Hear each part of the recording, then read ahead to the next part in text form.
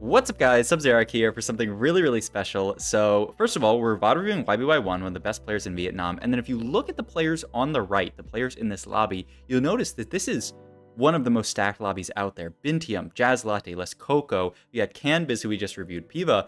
These are all players that are elite players, world-class level TFT players. And you say, okay, how are all these people even in a lobby together? This is because this is a scrim for the MSI. You can see in the top right, the TOC 8 MSI tournament.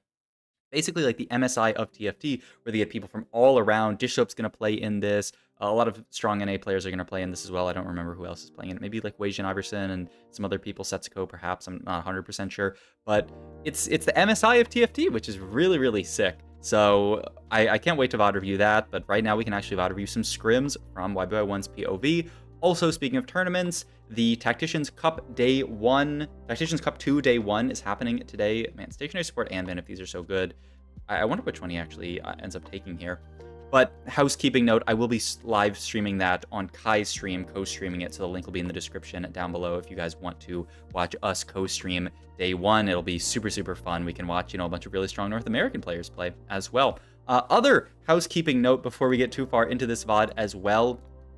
Coaching, I've done it a lot off platform recently, but big announcement, we are back on, we are back on Metafy for our coaching.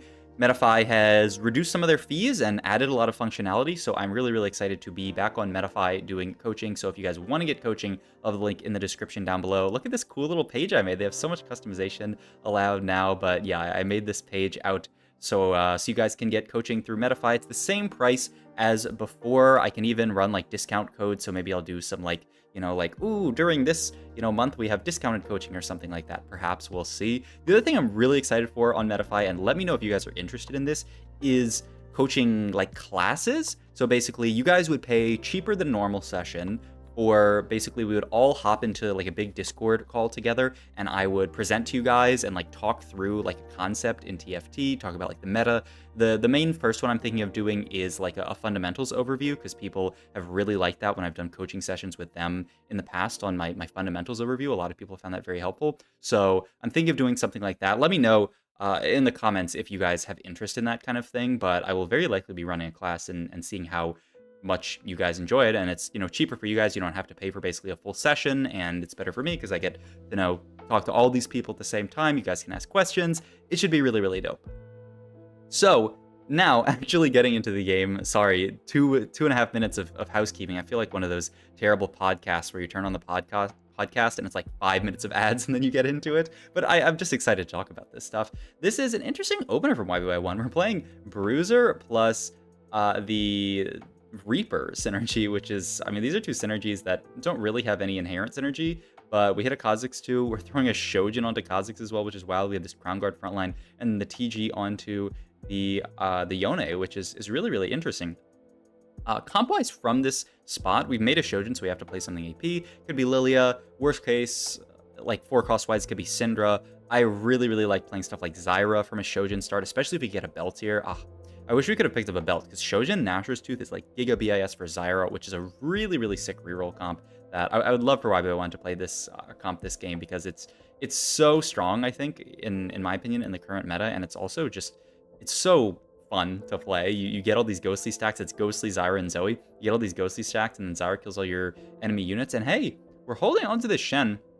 And we already have this Riven. This could certainly be a Ghostly Zyra game. And maybe YBY1 was always thinking of this with the fact that he held onto the Riven, the fact that he made the Shojin. He's taking this Rod here, which can be Ionic Spark. It can be Death Cap. Talking about Zyra itemization, if we do end up playing this comp, just to get a little ahead in case that's what we end up in. Oh my god, you have a triple Volibear shop, but we don't have items for it. You actually, and like with a Shojin, we can't actually play this. That's so sad, the triple Volley shop. Imagine we were actually playing duelists here. This would have been so lucky, but we're not. So it's actually like kind of unlucky, because it'll just, it's not going to bait YBY1. He's not going to bait himself into buying something stupid, but maybe it would bait somebody else out there. I'm sure somebody saw this and was like, triple Volibear shop, we're pivoting. But with Shojin and Rod, yeah, I don't really want to play duelists, and it hurts our econ a lot. But yeah, Zyra-wise, her BIS items, ooh, and then double Zoe, I would say that immediately makes us already want to play into this comp. Yeah, I love it. Just pick up the double Zoes here. I love this.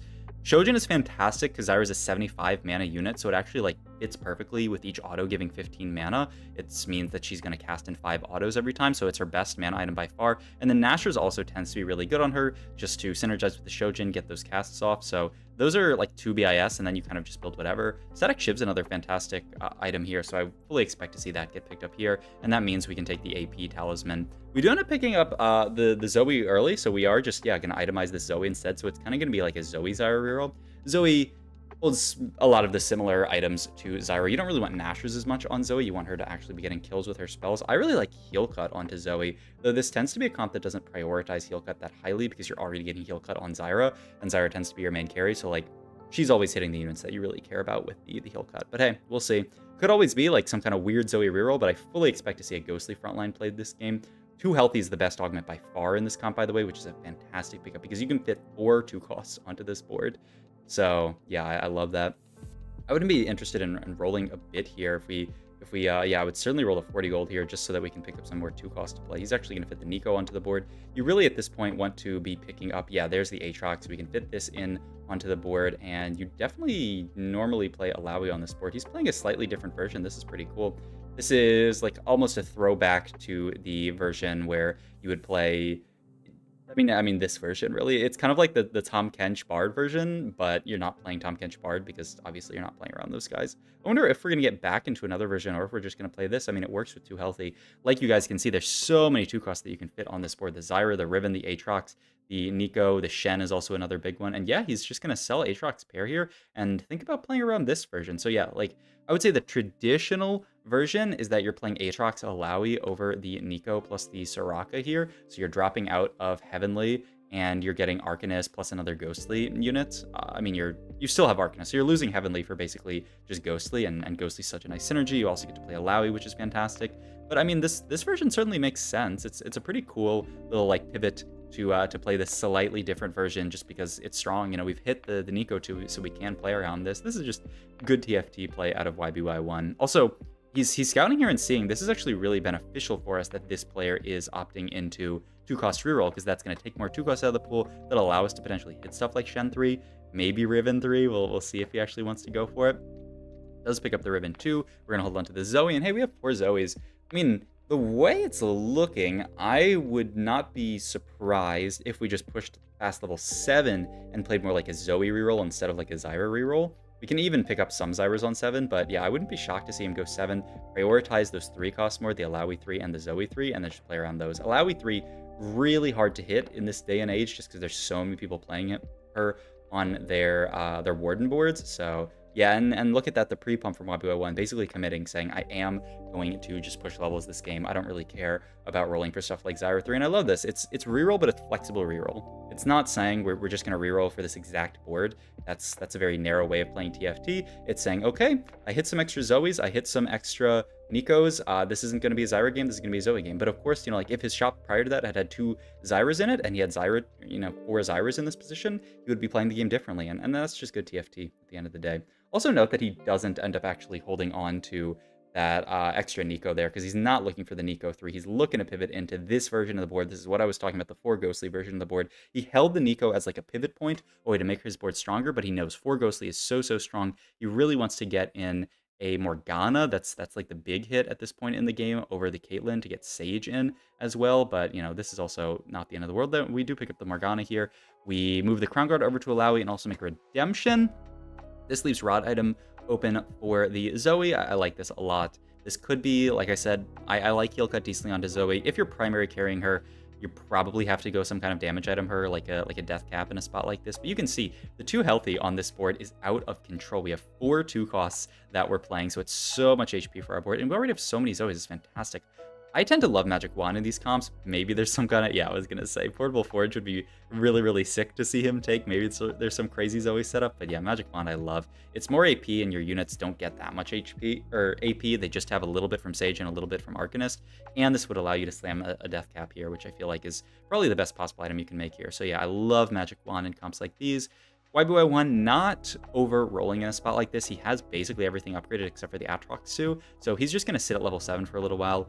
you notice that we're fighting another player who's playing a very similar board to ours, but they're playing more around the 4 cost, playing around Morgana instead of playing around these units, but that might be a little bit annoying. They might, you know, it's going to be hard to hit something like a Ribbon 3, depending on, you know, like what they're holding, what other people are holding. There's another Shen, and oftentimes you will play around Shen 3 with this comp. It's just a question of how many Shens can you find.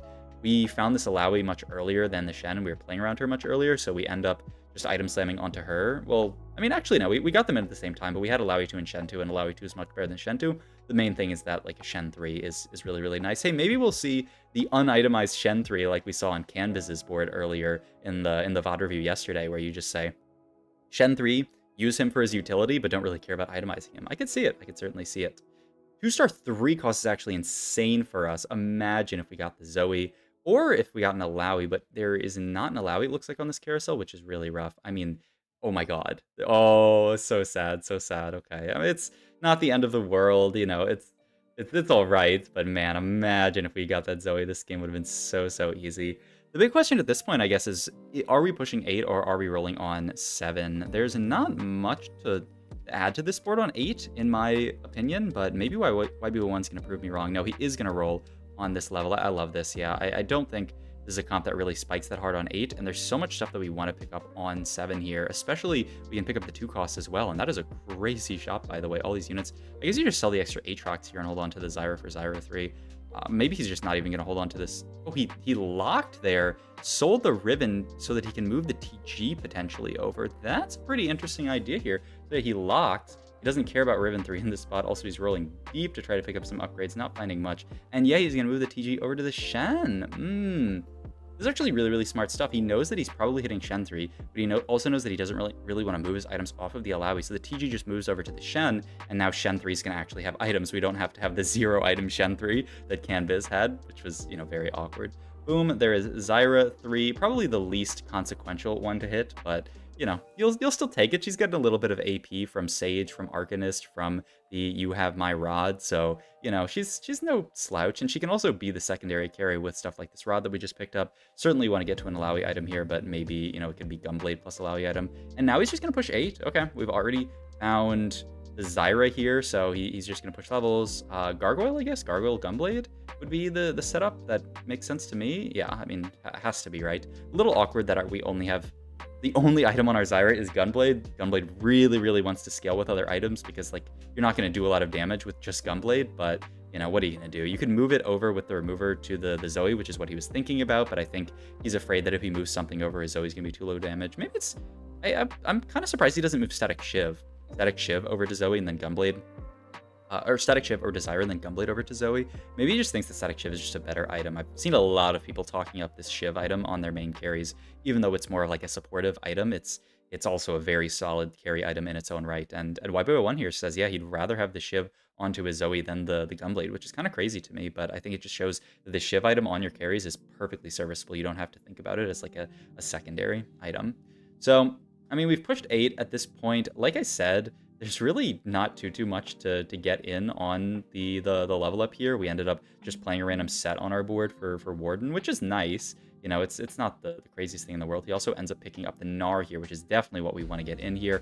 And we finally find the Zoe 3, which is huge. The Gnar is fantastic because he is a 2 healthy unit, so we get some extra HP onto our board, still get to play that Warden, and yeah, it's just great. The other option usually in spots like this is Yorick. If you're main carrying a Shen, then you get Yorick in for Behemoth. But because our main tank is an Alawi, we just get to put in the Gnar here. It's 2 healthy value, and it's also Warden, which is fantastic for us here.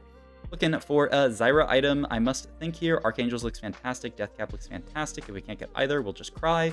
Looks like we maybe can get this Deathcap. Oh, we might have to... Okay, no, we do get the Deathcap. Okay, that's good. Because if we had to take a Bramble Vest here and throw it onto, I don't know, our Aatrox, we'd be pretty unhappy. The difference here is pretty huge. The big question, I guess, at this point is, are we just pushing 9 in this? It's certainly seeming difficult for us to find Alawi 3. Like I talked about earlier in the spot, this unit is so contested that it's almost impossible to ever find her 3-star. This is a pretty interesting swap where he swaps his entire front line to the left. This means that Lee Sin is going to wrap against him. I'm kind of surprised about this. I mean, I guess the idea would be if he was the correct side, Lee Sin wouldn't wrap, but this positioning looks pretty bad. We still end up winning, but if there was a way to lose this fight, that would be the way to do it, by letting Lee Sin intentionally wrap into your backline. I think his idea was, if he gets his positioning correct, then Lee Sin can never wrap, but very interesting idea from YBY1. In any case, we eliminated a player. We are guaranteed top 4 at this point, basically. The only way we could not top 4 is if we sold our entire board, and then maybe even then Jazz Latte would still die. But we are not playing for a top 4. We're playing for a first because our name is YBY1. We are trying to do our best every time we play TFT. We're always playing for first. This guy's just a monster. So yeah, I mean, at this point, looks like we're looking at just the level 9. Like I said, the Alawi 3 just probably not happening. He does pick up the Yoriks here, which could be a very fitting level 9. You get in another 2 healthy unit. You get in Behemoth for your Shen. Doesn't end up being Shen 3, but he's still Behemoth, and I mean, that's certainly something, and the HP is not bad at all. Last Zyra item here has got to be Nashor's Tooth, I would think. I guess there's blue buff as well. I mean, blue buff, this doesn't really work out with... Ooh, I love this, actually. Move the Shojin over to Zyra, I guess, and then you blue buff the Zoe. Yeah, I love this. Like I was talking about, Shojin's so much better on Zyra than something like a blue buff. And oh, wait. What happened to our blue buff? What? Oh, he took Redemption. Wait, what? Let me go back. I thought he actually just baited me. Did he... Oh, he took the Nashers at the last second. I really thought he went for the blue buff. Okay, so he takes the Nashers here. I was like, oh, the blue buff's such a cool idea. Moves the Shojin over, and then Nashers becomes our mana item. Okay, that probably is a better mana item on Zoe, I guess. He already has a decent, well, a little bit of attack speed from Shiv. I wonder, I mean, I guess Nashers is a better mana item on Zoe than blue buff. I would have thought that maybe it was blue buff, but Zoe's a decently high mana cost, so it probably is Nashers. And hey, we win that fight. It's just a top 2 for us now. And he did get the Yorick in on level up, by the way, just to juice up the board a little bit more HP for our entire board. This is 1, 2, 3, 4. This is 5 2 costs we're playing on this board, right? Which is an insane amount of health with 2 healthy. This is basically like a prismatic bulk on our entire board that we're getting from just a gold augment, which is pretty insane when you think about the fact that prismatic bulk doesn't even bulk your entire team. This is a really close fight. Can Zyra clutch it out? She can, actually. The only thing to worry about, though, is this guy's level 9 40 HP, so we really need to just close out, or level 9 40 gold. We really need to close out this fight as quickly as possible, because if this guy gets to go 10, if this guy gets to roll, then this fight becomes a lot harder. Their board looks so strong, by the way. Just shows the power of this Zyra Zoe reroll board. The fact that this fight is like even close, the fact that we can even win is pretty insane. It's just a testament to the strength of these units. Ah, that was such a close fight, but we ended up getting AoE down at the last second there. The other scary thing is they have so many units to itemize. We don't really have anyone to itemize here. Yeah, YY1 just struggling to even find an item. He's gonna have to Quinsu his Morgana, which is certainly not what you want to be doing. But yeah, it's so hard. This guy just goes 10. I mean, we'll see, but you see him slump back in his chair there. He knows that this might actually be the end for us, because this guy going 10 is just, it's so difficult to win through at this point. It's interesting that he's still clumped up here. The only thing that's really scary clump-wise is that Azir ult and the Set ult. I guess it ends up being fine here because Kayle dies first, and yeah, it looks like it's just going to be too hard to win this fight. We would have to like super cheese somehow. Picks up Nautilus 2, which he is going to put in over the Gnar. At this point, he just says, if I can find a Nautilus 2... Oh, he's actually, yeah, he's going to play the Nautilus 2, and then he's just going to play the Gnar 2 as well. He says Behemoth is really not that important here. Gnar 2 might do something, and yeah, he's throwing his entire board front line. He changed his weird positioning. Now he's just putting everything up there. He really just doesn't want his main tanks to get setted here, which is why he's putting them in this kind of interesting spot. The Set ult does get interrupted. Maybe there's a world where this is enough. Zoe's getting cast off. Zyra's getting cast off. It's so close, actually. One more Zyra cast. Oh my god. He gets them down to 4 HP. Beautiful positioning for YBY1 to actually bring that fight back. That was crazy. The fact that this fight is actually winnable with the other guy being level 10. And we don't even have Alawi 3. We don't even have Shen 3, but he's just playing through it. This is just goes to show how good of a player YBY1 is. He's always trying to play for that win out. Even in a spot like this that looks doomed, he's going for it. Picks up the Morgana too. Have to imagine we take either Morgana item or a Nautilus item here. I guess Guardbreaker Morgana. He's going to go with a Hodge Morgana, actually, to keep her alive longer. I kind of love it. Moves the Morgana over to the left side. We are very clumped here, but his hope, I guess, is that Morgana can apply Ghosts on the same side and that we can just burst through this front line. Ooh, this fight looks a lot worse than the last one, though. And it is stage 7. Oh my god. This game is so long, actually. We're going to 7-2 here, and this is going to be the last fight. There is no way we are doing one more fight here. Let's see what we can do here. That person just got a pretty scary upgrade, I think. We don't want to get our backline setted. That's been a big issue. We also don't want to get our front line setted. We do swap his set. Oh, Set is going to go onto the Alawi. This is really, really rough for us. I mean, that last fight was so hard because Set just dunked him into our backline. Our Alawi does live here, though. We're going to get a Zoe cast, a Zyra cast? Oh my god. He actually still wins that fight through the Set ult. What a beautiful game positioning-wise at the end for YBY1, just making the swaps, playing for his strongest board, playing for, you know, max cap, moving the items around, playing for the win. That was such a cool game from YBY1. I hope you guys enjoyed this video. If you do, please like, comment, subscribe. Once again, go check out my Metafy and the link down below. Sorry, that's me. And also go check out the link to the co-stream that should be live right now. All right, I'll see you guys there. Bye.